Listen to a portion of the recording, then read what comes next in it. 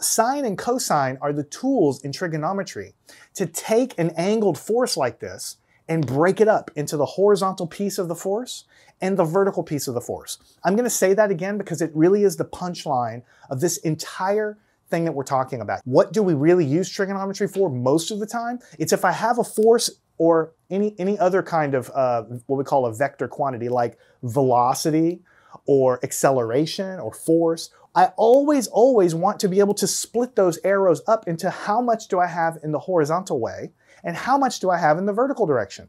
Because when I break the problem up, instead of angling a force like this, if I break it up into 4 newtons horizontally and 3 newtons vertically, then I can solve the problem in separate directions, which makes it way easier. If I'm throwing a baseball, it's going to be easier to split the motion into a horizontal motion and a vertical motion. Learn anything at mathandscience.com.